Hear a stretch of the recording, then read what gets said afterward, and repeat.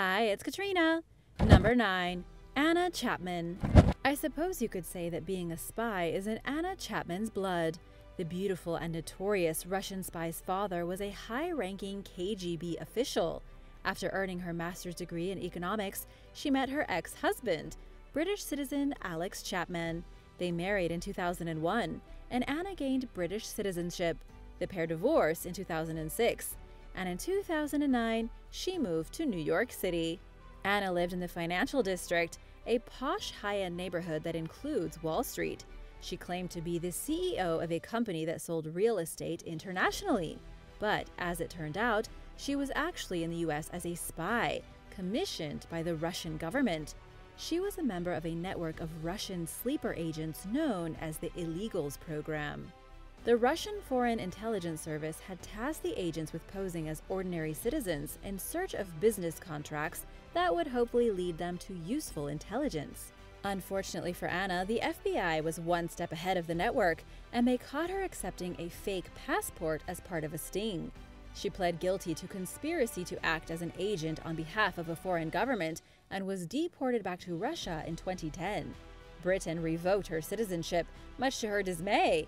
Since then, Anna has worked for the Russian government, as a model, and in show business.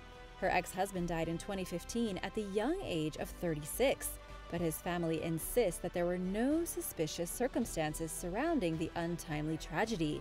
In 2017, Anna made international headlines yet again for her Instagram account, which was allegedly chock full of pro-Donald Trump propaganda. Number 8.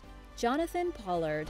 Some people would argue that everyone has a price, that even the most morally upstanding individual would commit a huge betrayal for the right amount of money. While there is no saying whether this is a universal truth, it's certainly true in some cases.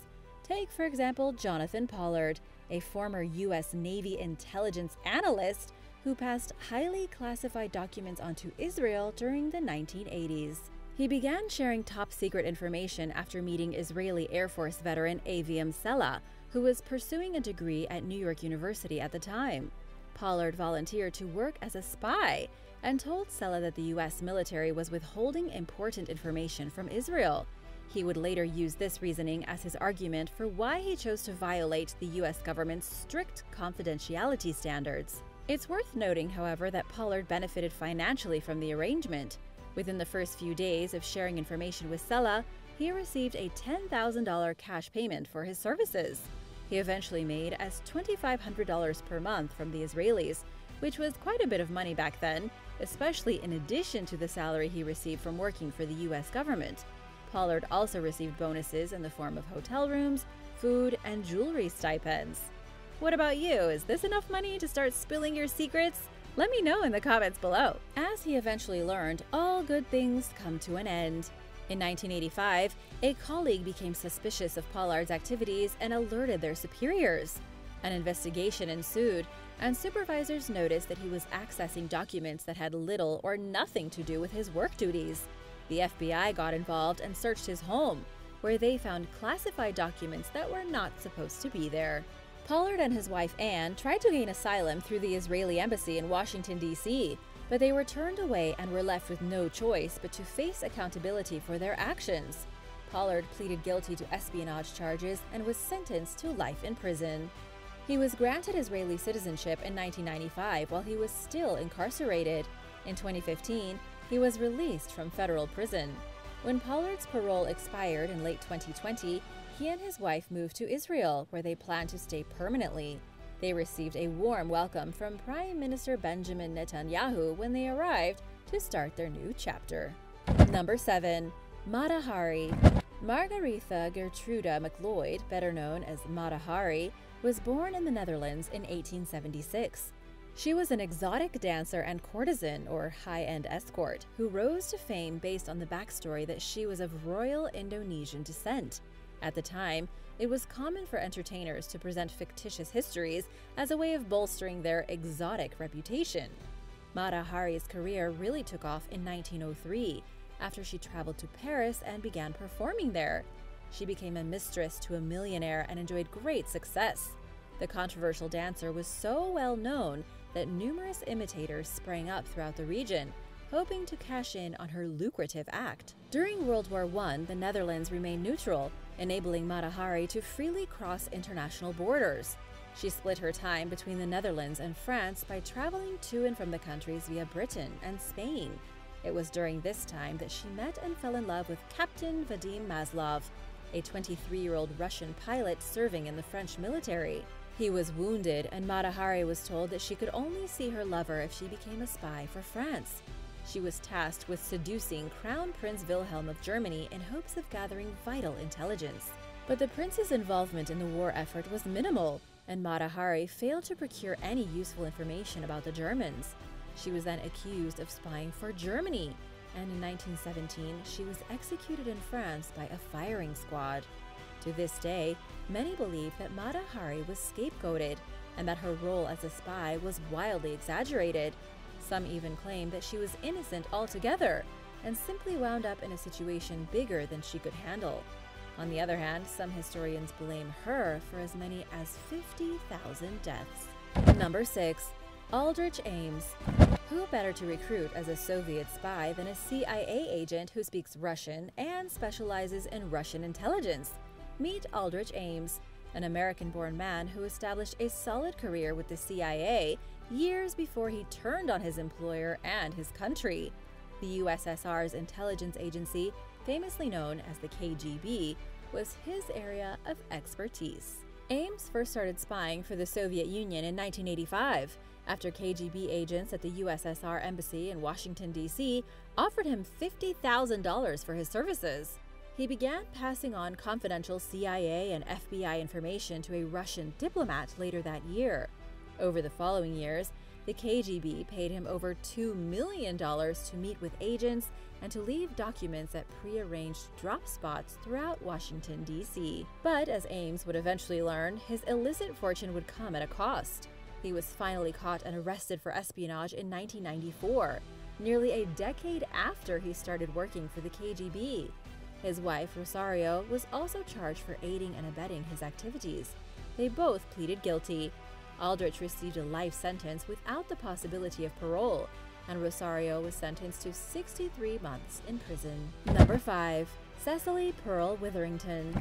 Cecily Pearl Witherington was known by many names throughout her lifetime, including Genevieve Touzellan and Pearl Cornioli. She was born to British parents in Paris in 1914.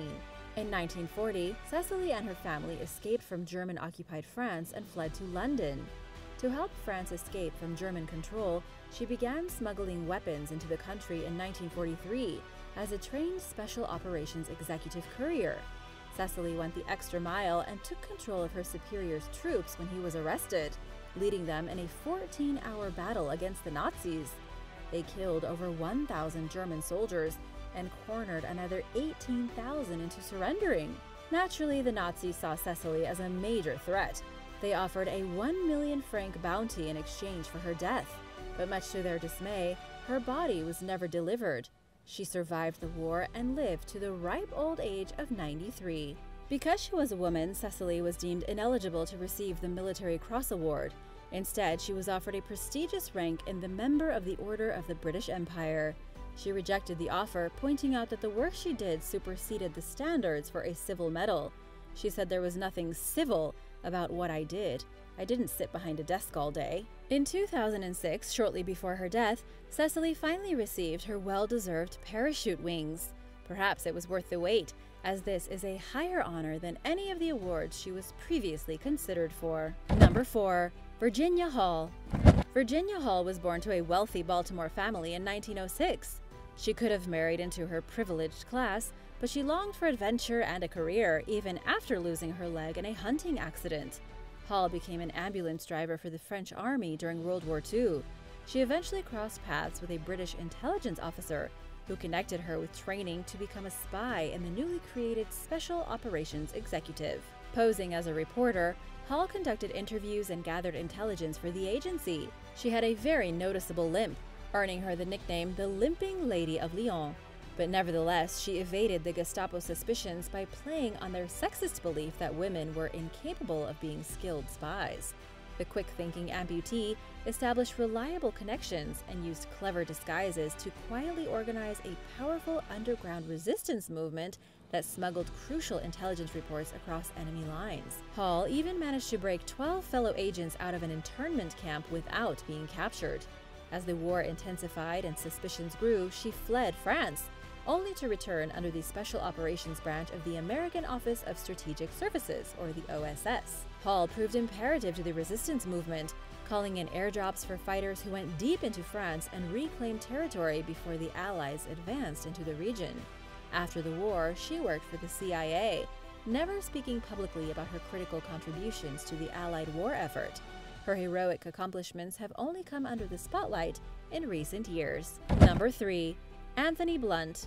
Despite being British-born, Anthony Blunt became a spy for the Soviet Union. Historians believe he may have been recruited as far back as 1934, when he first visited the country. Blunt joined the British Army in 1939, and later on, during World War II, he began working at Windsor Castle, where his superiors were unaware of his Marxist allegiances. Between 1941 and 1945, he provided Soviet intelligence officials with 1,771 documents that were never supposed to fall into their hands. Many people caught on that Blunt was a double agent long before British Prime Minister Margaret Thatcher admitted it to the public in 1979. In fact, some people knew that he was a spy as early as 1950, when some higher-ups at his job learned about but ignored his communist ties. He was so efficient at producing documents that even the Soviets became suspicious, wondering at times if Blunt was in fact a triple agent or playing multiple sides. The fact that a spy had penetrated the heart of the British establishment was certainly embarrassing. He had confessed years before Thatcher's announcement in exchange for immunity from prosecution, but the British government kept this dirty little secret to itself, knowing that the public and the media would not be very happy once they found out. Number 2. Julius and Ethel Rosenberg. As the Cold War heated up, paranoia ran increasingly high among both the American populace and the governmental ranks. Anyone suspected of aiding a communist agenda fell under immediate and severe scrutiny. During the early 1950s, the U.S. government accused an American couple named Julius and Ethel Rosenberg of spying for the Soviet Union. While they were both members of the Communist Party, Julius was an engineer and Ethel was an aspiring actress. There was little reason to think that they were involved in any organized efforts to undermine democracy, until Julius's brother-in-law confessed to espionage, implicating him in the process. The evidence against Ethel seemed minimal at best, but both she and Julius were arrested. Officials thought that charging Ethel with espionage would make Julius more likely to confess, but they were wrong. The couple steadfastly maintained their innocence, even when it meant facing the death penalty. Julius and Ethel Rosenberg were executed by the electric chair at Sing Sing in 1953, making them the only Americans who were put to death for espionage throughout the entire Cold War. Their sons, Michael and Robert, spent decades advocating for their innocence, claiming that the Rosenbergs were the product of irrational Cold War paranoia. But after the Soviet Union fell, a lot of information revolving around the couple was declassified. It appears as though the U.S. government may have been justified in its suspicions after all. Decoded cables revealed that Julius was a courier and a recruiter for a Soviet spy ring, while Ethel helped recruit her brother into the organization. Number 1. Nancy Wake. Nancy Wake was a New Zealand-born journalist who took a drastic career turn during World War II, when she joined the French resistance and helped British soldiers escape from France. Her superior, Vera Atkins, would later recall Wake as a top-notch recruit, stating everything she did well. She started out as a spy trainee and quickly rose through the ranks, eventually becoming the administrative head of around 7,000 fighters. Wake also claimed to have participated in a raid that destroyed the Gestapo's headquarters. The Gestapo sought Wake's capture. In fact, at one point, she became their #1 most wanted individual, with a $5 million bounty being offered on her head. Thankfully, the Germans never got their hands on Wake. She was credited with saving thousands of lives during the war and received the United Kingdom's George Medal for her heroic work. Wake lived in Australia after the war and then returned to Britain in 2001. where she remained until her death in 2011 at age 98. Thanks for watching! Who knew there were so many incredible real-life spy stories out there? If you'd like to learn about more of history's most notorious spies, let me know in the comments below, and be sure to subscribe if you haven't already. See you next time! Bye!